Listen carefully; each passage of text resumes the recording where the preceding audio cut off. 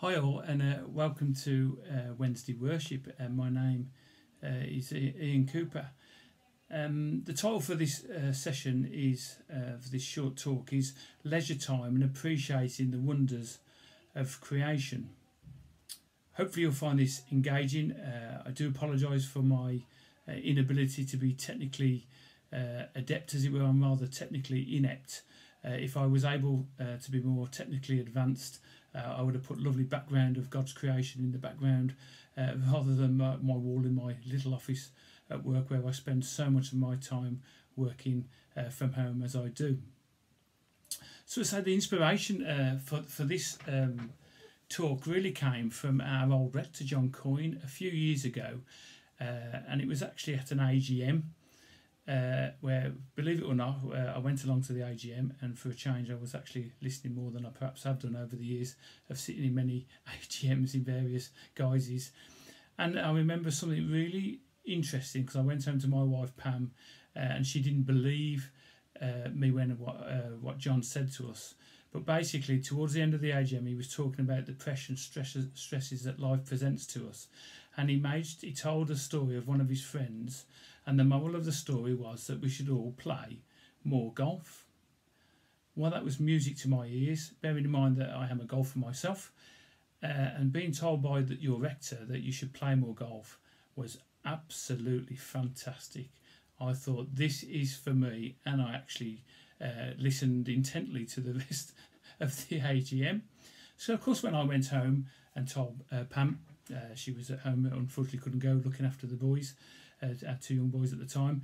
I said, you'll never guess what John's just said. He told me that I should be playing more golf. You know, when we have these messages that when we say that people are speaking directly to us and God's speaking directly to us, and obviously Pam didn't believe me. She thought I was talking nonsense, as I normally do. I said in a joking manner, but it got me thinking at the time about the stresses and pressures of life, and then I reflected back on my life, as it were, within my leisure time. And yes, Pam would say I do play too much golf. I wish I did, but yeah, I've been known to tread the golf courses around the country from time to time. And it got me thinking about my leisure time and how I have really appreciated, when I reflect back on the wonders of creation. When I found my life particularly stressful, when there's been times for rest and relaxation, particularly on holidays, or particularly on downtime and leisure time, I've found myself looking and reflecting on God's wonderful creation. There's three main areas where this has happened. One is when I do play golf. I've been known in the summer months, when it's nice and warm, and the late nights, to go and play golf on my own. At 9 o'clock at night for the last hour, just as it's getting dark.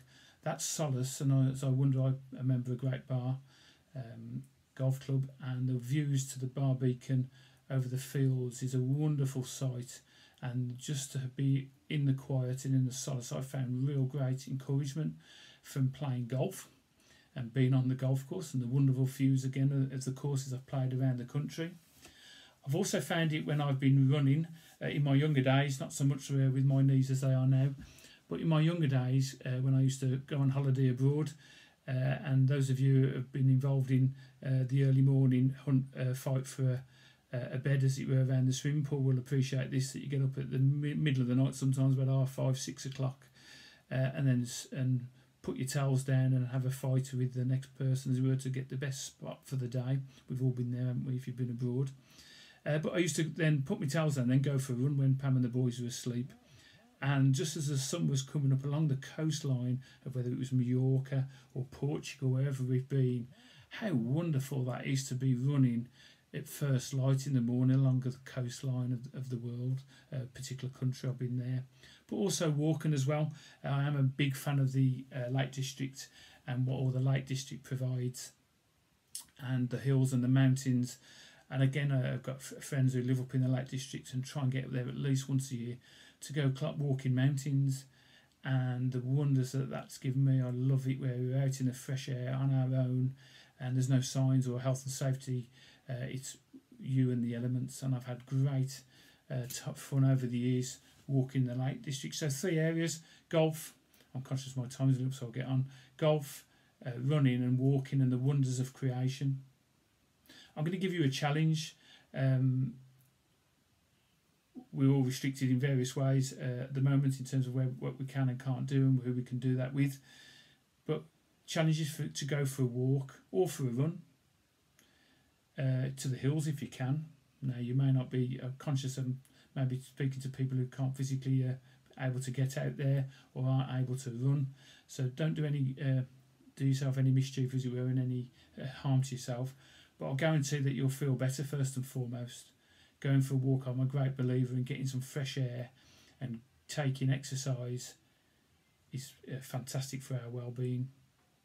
Not just that, but also when you go on this walk, whether you can go into the countryside or even it's around the local area in Aldridge, try and focus on God's creation and the wonders. Look at the trees, look at nature, and it's amazing how much solace and how much I've found and I've got from just appreciating God's creation. I'm only going to read 2 verses to you from Psalm 121, verses 1 to 2. Really well-known portion of Scripture, really, and I found this a real comfort over the years. I lift up my eyes to the hills. Where does my help come from? My help comes from the Lord, the maker of heaven and earth. So as I close and give you that challenge about exercising and going for that walk, look at it, even if you think that's the worst thing to ask me to do, because it's not something for me. See it in a positive light in terms of God's creation. And as we know, whatever the undoubted challenges that we've all faced in the last few months this year, and also the challenges that we know we face in the next few months and the uncertain future, take comfort that from Psalm 121 that the Lord watches over us and he will help us and guide us. Thank you, guys.